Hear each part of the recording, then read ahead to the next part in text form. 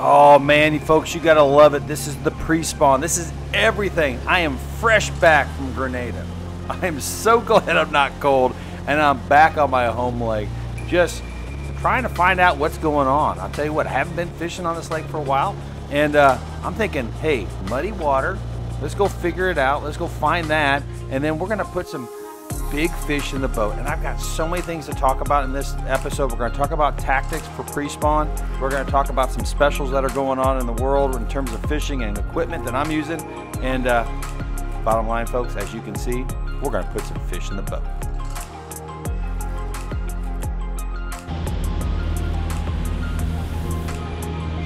Well, that didn't take long. That is a nice fish right there to open up a session. Just had a pontoon boat come about within 5 feet of me. Unbelievable. A lot of things I want to talk to you guys about today. Gonna have a lot of fun. We are pre-spawn. These fish are moving back to those spots. So we're gonna talk about tactics and pre-spawn. That's our big topic. We're gonna talk about some of the experiences that we had in Grenada. And let's let this guy go right here. Here we go, right here. Beautiful fish right there. And also, a couple deals we got going. Starting this week, Monday through, let's just say this is Sunday evening, so we're gonna start it right now. There's a sniping braid special, $34.99 for the pro spool. Check it out, $10.99 on the regular spool. And I also don't want you guys to forget the variety packs, man. These things have been hot at 3poundfishing.com. All this stuff's available at 3poundfishing.com. But today we're talking about pre-spawn, so thanks for watching me. Let's get this show on the road. Here we go. Thanks for watching 3 Pound Fishing, partnered up with these fantastic companies.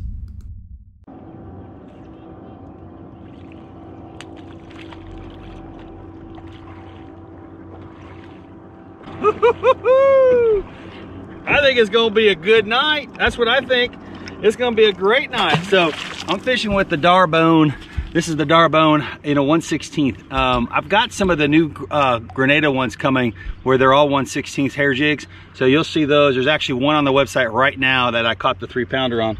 But one of the things that I think is going on, it's amazing how things change very quickly. I mean, even though water temperature really hasn't changed that much, I think we're roughly around 49, 50 degree water temperature right now. Those fish tend to know what time of the year it is, and they are without a doubt moving towards the spawning area. So we're catching, the first fish I just caught in this episode was only 1 foot down. And the fish I just caught was, well, it started off at 3 foot down, went down further, and it came right back up and actually bit at 3 foot. So these fish are moving. This is a great time to snipe fish. Everybody that's out there crappie fishing kind of knows that. You just go around looking, at 70 foot forward, 70, 60, 70, that area right there. Start sweeping and look for the big flat, bulbs. And those are the guys you want to go to, and hopefully they're calm. And if they are, those are the fish that you can really key in on fishing. Now, my setup. People are gonna ask about my setup. This is not a sales pitch. I just believe in everything I use, and I wouldn't use it if it wasn't the freaking best. 3 Pound Fishing Elite Series, 13 footer. I love it. Now, if I'm casting, it's the 10 footer. And if I can get right up on the fish, and I think it's a really quick bite, the 10 footer. Fluger reel. Can't say enough good things about this reel. I got mine at Grizzly Jig. Check them out. It's a size 20. Sniping braid. Unbelievable. There's new sizes also coming out here shortly, but like I said, this is the time to buy because it is on sale for a full week. It's the spring special. So that's my setup. Even on my home lake, I'm using a 13 footer during this time of year, but once I start casting, I'll go right back to that 10 footer. So, and the guide trips right now are kind of like a mixture of both. So, and that's the great thing about the spawn. We're gonna move around this lake a lot. We're on one end right now, very muddy water. We're gonna go to another end where it's gonna be clear, and I guarantee you we're gonna be casting. So let's do this. That's a good fish. Now I keep my depth at 25, 30 on my home lake. And it's perfect for this lake, just based on the depths that I usually fish here. That's a good drop. Let's see if we can get his attention. But when we were at Grenada, we were at 15. Maybe you don't know that, but we were at 15. And this is the the process. You are constantly tossing at a fish, and it usually doesn't work out too well for you when they're running like this. But sometimes they do turn, and when it's a big fish, it's worth the extra effort. That's a good throw right in front of him. There he is. We got him. We got him. Great fish.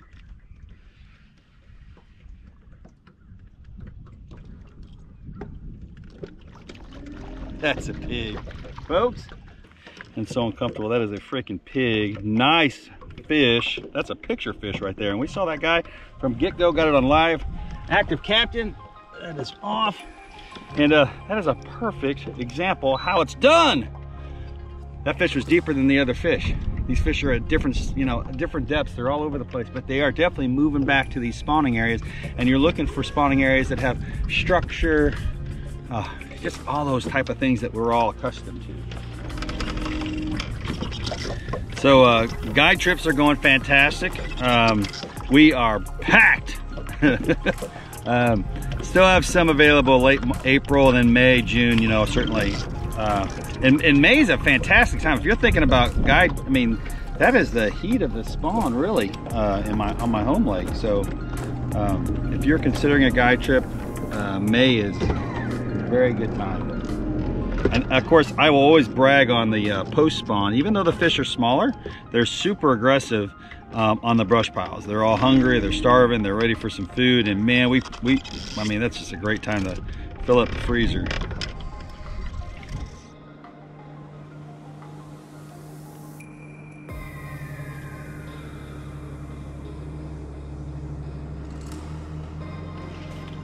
There it is. Oh, that's a good fish. Good fish.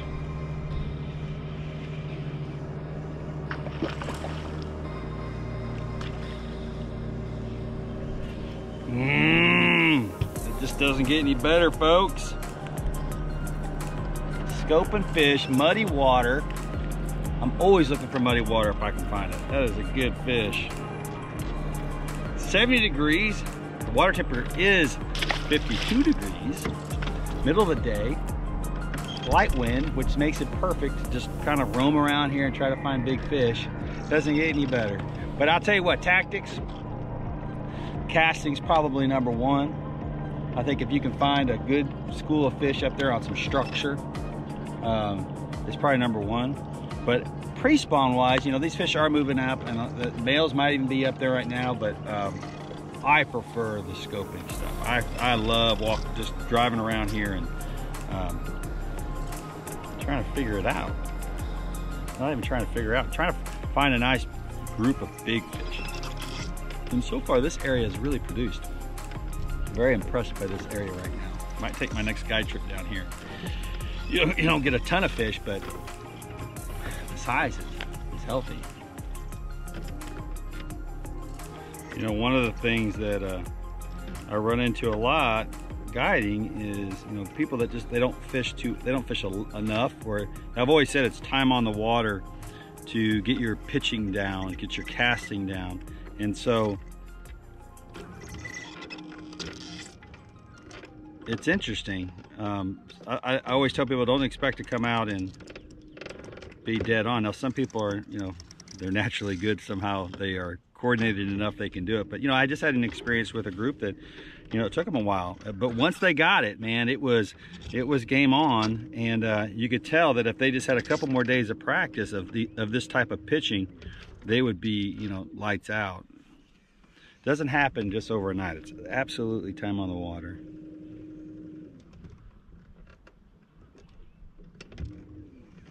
Understanding how the boat's moving is a big part, and having kind of to judge where that fish is going to go and where the boat's going to go, and kind of put your bait in the ideal location as best you can anyway. You won't be perfect, but sometimes. But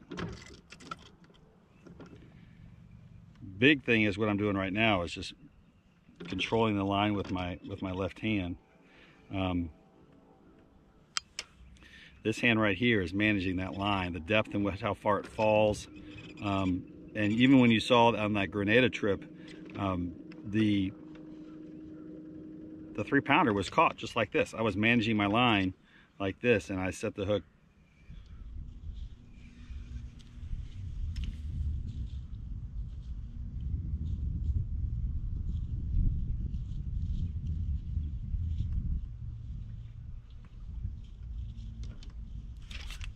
Good fish.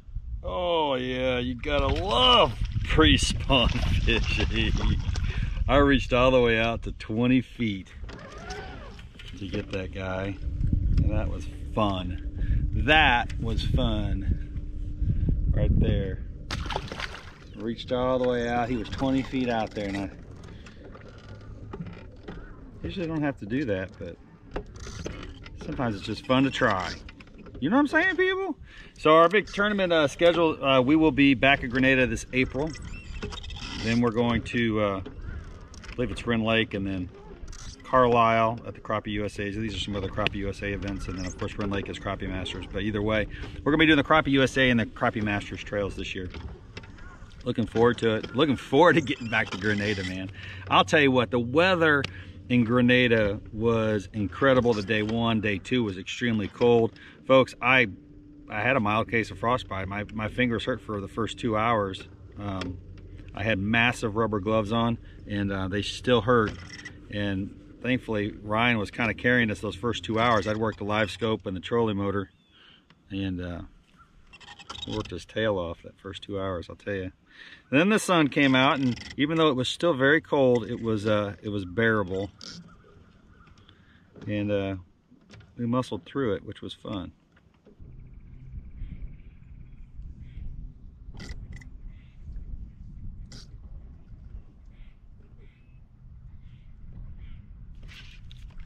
Oh wow, good fish. Good fish. This fish was 6 inches underneath the surface. Wow, that's gonna, oh my goodness, check that out, folks. That's unbelievable. That is a freaking hammer. Look at that fish, beautiful fish.